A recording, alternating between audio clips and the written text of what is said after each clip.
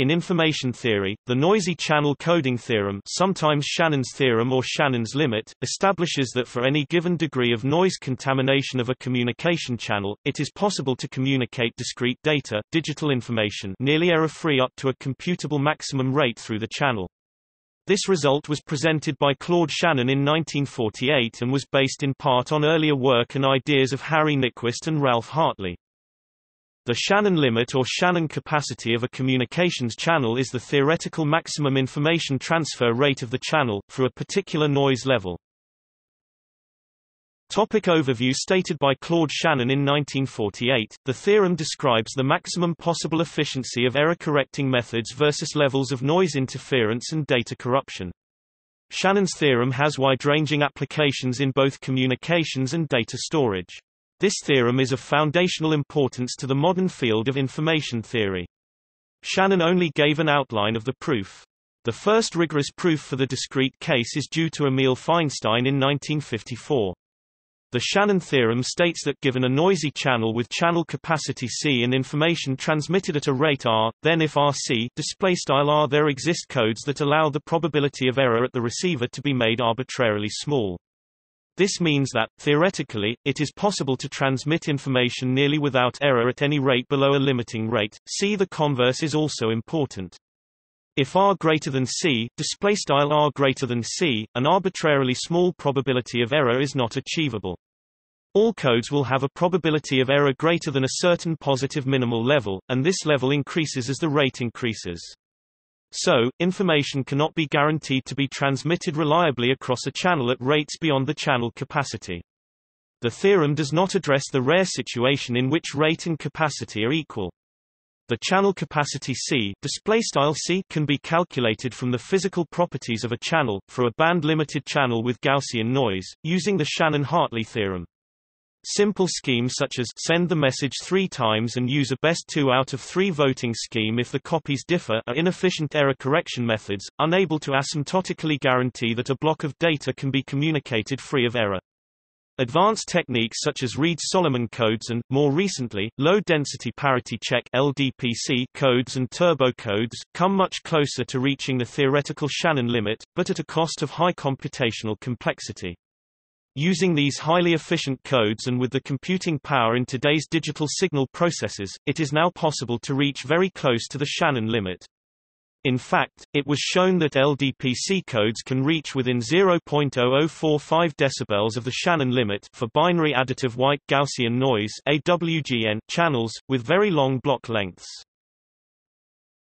Topic mathematical statement. The basic mathematical model for a communication system is the following: a message W is transmitted through a noisy channel by using encoding and decoding functions. An encoder maps W into a predefined sequence of channel symbols of length n. In its most basic model, the channel distorts each of these symbols independently of the others. The output of the channel, the received sequence, is fed into a decoder which maps the sequence into an estimate of the message. In this setting, the probability of error is defined as P equals PR. W caret does not equal W. Display style P underscore E equals text PR left hat W neq W right. Theorem Shannon 1948 1. For every discrete memoryless channel, the channel capacity C equals sup pxi x y. Display style C equals sup underscore p underscore x I x y has the following property. For any e greater than 0, display style epsilon greater than 0, and RC, display style r, for large enough n, display style n, there exists a code of length n, display style n, and rate r, and a decoding algorithm, such that the maximal probability of block error is epsilon 0.2. If a probability of bit error p b, display style p underscore b, is acceptable, rates up to r P B display style R P underscore B are achievable, where R P B equals C 1 minus H 2 P B. Display style R P underscore B equals frac C 1 H underscore 2 P underscore B.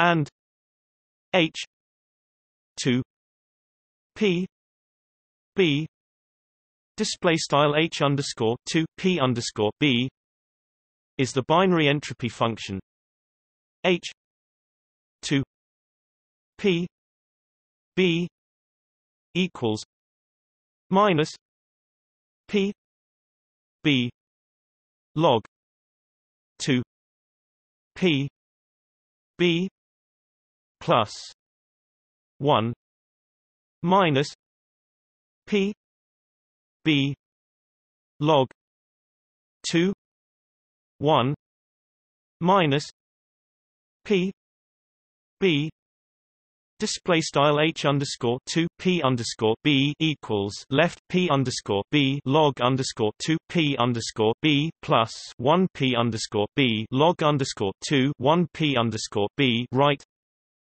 3 for any p b display style p underscore b rates greater than r p b display style r p underscore b are not achievable. Mackay 2003, p. 162, cf. Gallagher 1968, ch.5, Cover and Thomas 1991, p. 198, Shannon 1948, thm.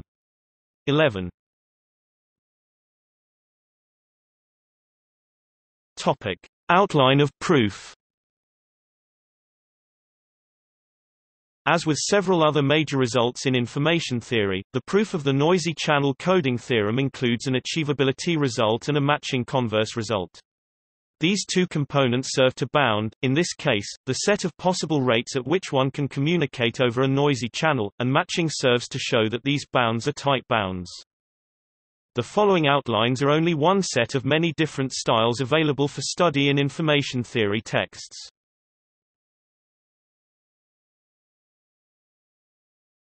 Topic: Achievability for discrete memoryless channels. This particular proof of achievability follows the style of proofs that make use of the asymptotic equipartition property (AEP). Another style can be found in information theory texts using error exponents. Both types of proofs make use of a random coding argument where the codebook used across a channel is randomly constructed. This serves to make the analysis simpler while still proving the existence of a code satisfying a desired low probability of error at any data rate below the channel capacity.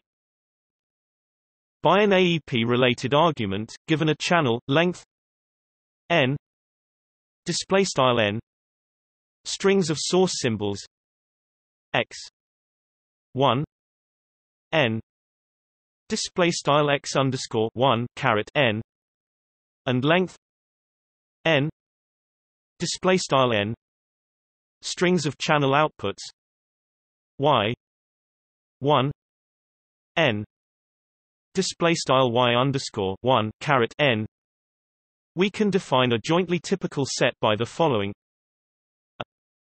epsilon n equals x n y n element of x n times y n display style a underscore var epsilon caret n equals x caret n y caret n in mathcal x caret n times mathcal y caret n 2 minus n h x plus epsilon p x 1 n 2 minus n h x minus epsilon display style 2 caret n h x plus var epsilon leq p x underscore 1 caret n leq 2 caret n h x var epsilon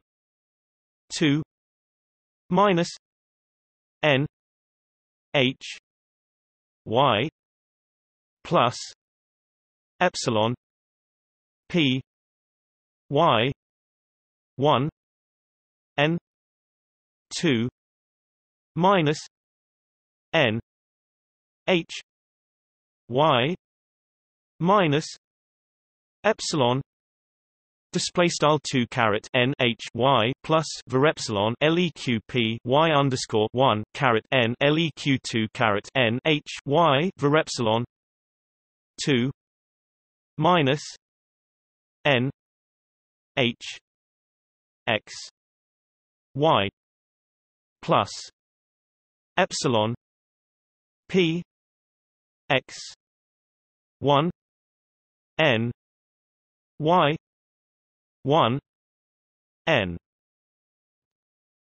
2 minus n h x y minus epsilon display style 2 caret n h x y plus var epsilon leq p x underscore 1 caret n y underscore 1 caret n leq 2 caret n h x y var epsilon.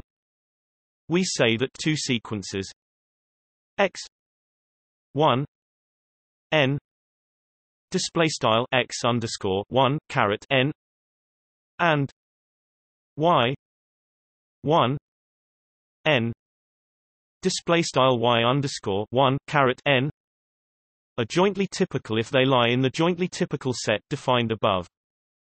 Steps. In the style of the random coding argument, we randomly generate 2 n r display style 2 caret near codewords of length n from a probability distribution Q. This code is revealed to the sender and receiver. It is also assumed that one knows the transition matrix P y x display style P y x for the channel being used. A message W is chosen according to the uniform distribution on the set of codewords.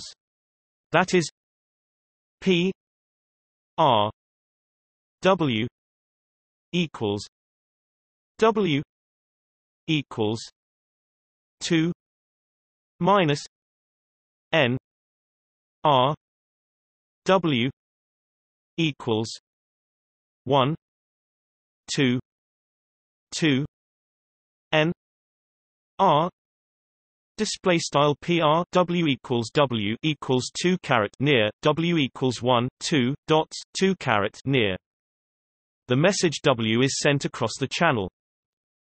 The receiver receives a sequence according to P y n x n W equals I equals 1 n P y I x I W display style P y caret n x caret n W equals prod underscore I equals 1 caret n P y underscore I x underscore I W. Sending these code words across the channel, we receive y 1 n display style y underscore 1 caret n and decode to some source sequence if there exists exactly one code word that is jointly typical with y. If there are no jointly typical code words, or if there are more than one, an error is declared. An error also occurs if a decoded code word doesn't match the original code word. This is called typical set decoding. The probability of error of this scheme is divided into two parts. First, error can occur if no jointly typical X sequences are found for a received Y sequence. Second, error can occur if an incorrect X sequence is jointly typical with a received Y sequence. By the randomness of the code construction, we can assume that the average probability of error averaged over all codes does not depend on the index sent. Thus, without loss of generality, we can assume W equals 1. From the joint AEP, we know that the probability that no jointly typical X exists goes to 0 as n grows large. We can bound this error probability by epsilon display style var epsilon. Also from the joint AEP, we know the probability that a particular x 1 n I display style x underscore 1 caret n I, and the y 1 n display style y underscore 1 caret n, resulting from W equals 1 air jointly typical is 2 minus n I x y minus 3 epsilon display style leq 2 caret n I x y minus 3 var epsilon. Define e I equals x 1 n I y 1 n element of a epsilon n I equals 1 2 2 n r display style e underscore I equals x underscore 1 caret n I y underscore 1 caret n in a underscore var epsilon caret n I equals 1 2 dots 2 caret near, as the event that message I is jointly typical with the sequence received when message 1 is sent. P error equals P error W equals 1 P E 1 C plus I equals 2 2 n R P E I P E 1 C plus 2 n R minus 1 2 minus n I x y minus 3 epsilon epsilon plus 2 minus n I x y minus r minus 3 epsilon display style begin aligned p text error and equals p text error W equals 1 leq p e underscore 1 caret c plus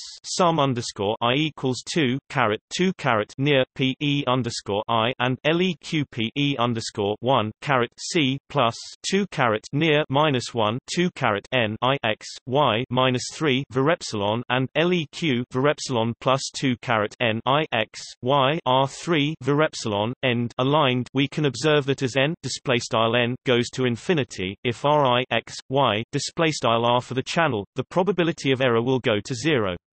Finally, given that the average codebook is shown to be good, we know that there exists a codebook whose performance is better than the average, and so satisfies our need for arbitrarily low error probability communicating across the noisy channel.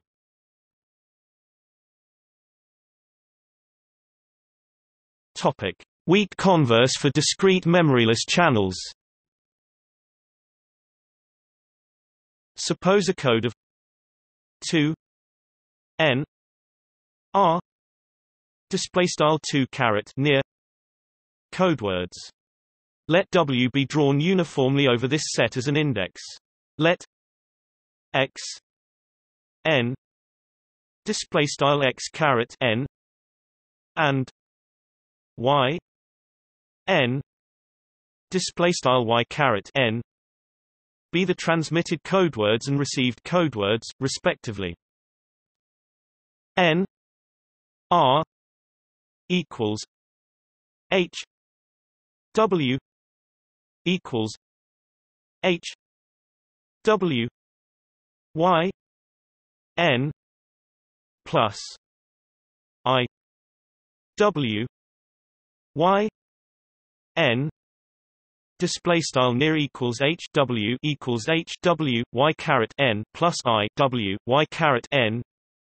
Using identities involving entropy and mutual information, h w y n plus I x n w y n display style leqh w y caret n plus I x caret n w y caret n.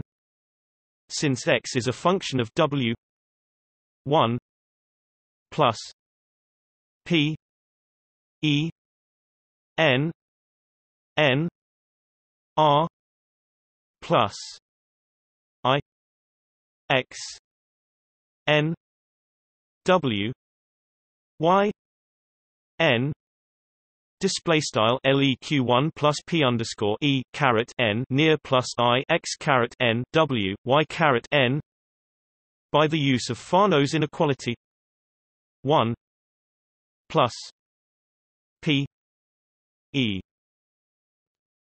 n n r plus n c, display style leq1 plus p underscore e caret n near plus nc.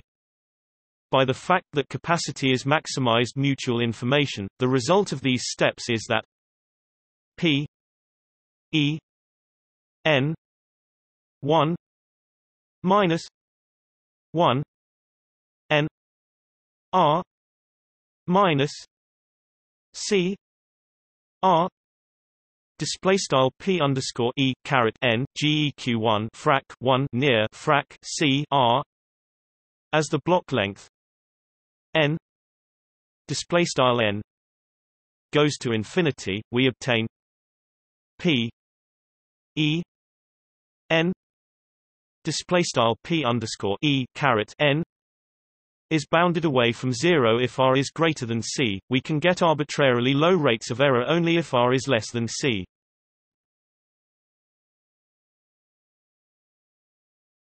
Topic: Strong converse for discrete memoryless channels. A strong converse theorem, proven by Wolfowitz in 1957, states that p e 1 minus 4 a n r minus c 2 minus e minus n r minus c 2, display style p underscore e geq1 frac 4a n rc caret 2 e caret frac n rc 2 for some finite positive constant display style a. While the weak converse states that the error probability is bounded away from 0 as n display style n goes to infinity, the strong converse states that the error goes to 1. Thus c display style c is a sharp threshold between perfectly reliable and completely unreliable communication.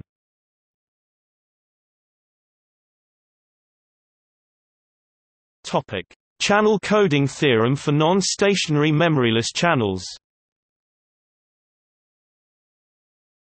We assume that the channel is memoryless, but its transition probabilities change with time, in a fashion known at the transmitter as well as the receiver. Then the channel capacity is given by C equals lim INF max P x 1 P x 2 1 N I equals 1 N I x I y I. Display style C equals lim INF max underscore P caret x underscore 1 P caret x underscore 2 frac 1 n sum underscore I equals 1 caret n I x underscore I y underscore I. The maximum is attained at the capacity achieving distributions for each respective channel. That is C equals lim INF 1 n I equals 1 n C I, display style C equals lim INF frac 1 n sum underscore I equals 1 caret n C underscore I, where C I display style C underscore I is the capacity of the ITH channel.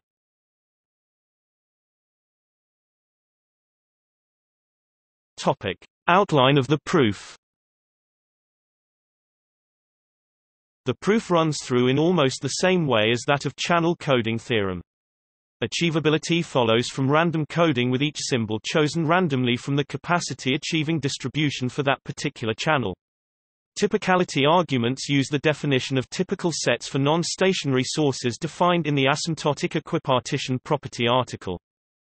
The technicality of lim INF comes into play when 1 n I equals 1 n C I display style frac 1 n sum underscore I equals 1 caret n C underscore I does not converge.